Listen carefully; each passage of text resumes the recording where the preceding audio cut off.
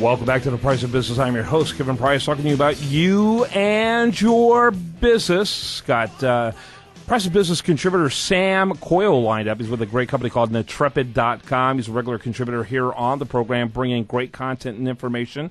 And he comes on very often. We're always delighted to have him on. Before you introduce your guest, Bill Craig, Sam, tell us a little bit about Intrepid. Sure. Thanks, Kevin. Our company is a data center provider. We provide virtual hosting and cloud services to clients all over the world. We're based out of Harrisburg. We've been around for about 10 years. Very good. And your guest today? Yeah, today we have Bill Craig with us. He's the president of WebPage FX. Very Bill, if you can talk to us a little bit. Bill, why don't you start off with your elevator speech. Kind of give us an overview of your company. Sure. Well, hey, thanks for having me on here today. Super excited. And, I'm the president and founder of WebPage FX, and what we are is a full-service digital agency. So basically, customers come to us, and they're looking to increase their online business, online brand, and we kind of help them grow using the web. Very interesting. So tell us a little bit about the history of the company, and then I'll have Sam ask the next question. Go ahead. Sure, absolutely. So, WebPage FX, I started out as a college kid. This was about 96. The web was just kind of taking off, kind of creating some websites. Aunt and uncle need a website, make a few bucks kind of thing, and stayed freelance for a number of years. And then, after that, in Pennsylvania, they have some incubators, and this was about 7 years ago. So it's just my wife and I, we were kind of doing it, working out of our house, and we moved into an incubator just as we started hiring employees. And have since, over the last 7 years, there's just the two of us, and now we're up to 50 employees. So, a lot of great growth and picking up a lot of great customers along the way and helping them grow. Yeah, very good. Sam?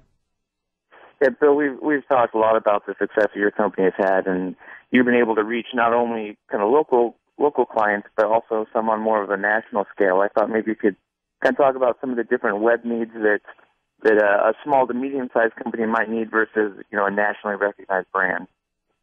Sure, absolutely, Sam.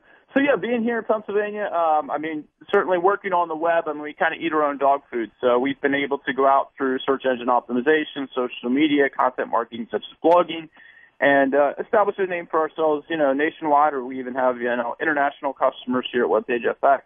So based on my experience of around 500 customers, working with maybe, 20 customers, maybe on a stock exchange, and then, some smaller and mid-sized businesses. My experience across our customer base has been, kind of that mid-sized or smaller customer. They tend to be a little bit more, revenue focused. So ultimately, if they're a plumbing company, they're looking for leads, related to plumbing. If it's a restaurant, they're trying to get patrons to come in. So they tend to be a little bit more revenue focused. They're really targeted in on leads. If it was e-commerce, certainly they're targeted on sales. They're really kind of watching that bottom line and trying to maximize every dollar that they have in their marketing budget being spent online.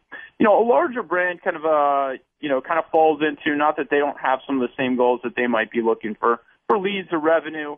I'd say they kind of take a little bit more, kind of branding approach where they might be investing a little bit more in social media or online, ad buys, display advertising, some of those more investments that are probably a little bit further away from the actual lead or the sale, and they're trying to continue to establish themselves and build up their brand ultimately online and kind of build some of that interaction and community around, a larger company versus, being extremely lead focused or revenue focused. Yeah, that's interesting. When you find new clients, what is motivating them to consider a firm like yours? Sure, absolutely. Well, I think for us, we try to be, very revenue focused. We've built a lot of our own software and tools. We have kind of like lead managers. We have call tracking solutions. We have some of the other technology going back to grad school that I created my own search engine in grad school. We've kind of built that. We have some engineers here. So really, we're trying to tell the customer, hey, this person came in off of a Google search. Here's the pages that they were on. It's even to the point where this is the page that they were on maybe before they placed a phone call and called you. So we're trying to, really, step up the measurement, and which is nice to do online. Sometimes you have maybe a billboard on the side of the road. It could be a little difficult to figure out the ROI. So a lot of what we're trying to do is we've built a lot of technologies and a lot of tools to really zero in on we don't want to just push traffic. We want to push people who are going to convert into, end customers. So, tying into CRM, some of those other kinds of things kind of gives us, some of a little bit of an advantage, I think, in the marketplace by being able to show hey, you put $1 in and you're getting $2 out in profit. This is certainly the web channel is a great one, and we feel you should, increase that slice of the pie versus maybe some other avenues that aren't being tracked or maybe aren't producing at that level for the customer. Sam? Yeah, so we hear a lot about market share. You talk to Intel and Microsoft and Oracle, and they're all comparing kind of their market share, their slice of the economy. And SEO kind of gets a four-letter word connotation over time because there's a lot of less reputable companies out there. Why is using something like search engine optimization or web marketing critical to getting more of that internet market share? Why is that? Can you explain why that's just as important as traditional market share? Yeah, sure, absolutely, Sam. So I think if you took a look at, kind of the online channel and, online marketing, I mean, no surprise, newspaper and, some other kinds of traditional marketing, let's call it a little more interruption marketing, even, TV, those kinds of things. People are just kind of skipping the, DVR and some other things or Netflix. I mean, a lot of things are changing out there. So on the traditional side, you're kind of seeing, that a little bit of that interruption going away. And I think, a lot of that comes back to, too, the web channel, if you look at it, I think HubSpot has a good study out there and some other studies are out there around the web. But typically the cost per customer acquisition on the web is certainly going to be a lot lower. On the web marketing side, if you think about how people are really searching, if I'm buying a home, if I'm looking for a dentist, I'm looking for a plumber, those kinds of things. I mean, things like the yellow pages aren't being used a whole lot anymore, and everybody's kind of switching over to, looking for information and doing a lot of research. So, if really the search engine marketing tends to be the highest ROI that we see out there, and based on some independent study too.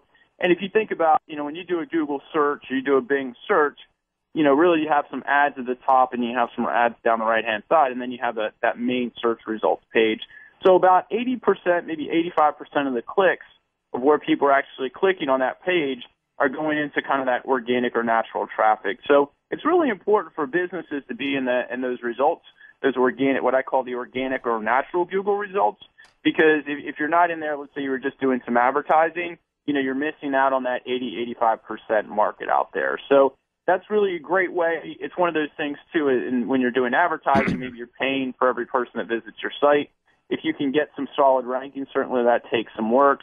Getting yourself on the first page, top 5, top 3 first position of Google for various search terms can require some work to get there and even maintain that if it's in a competitive area.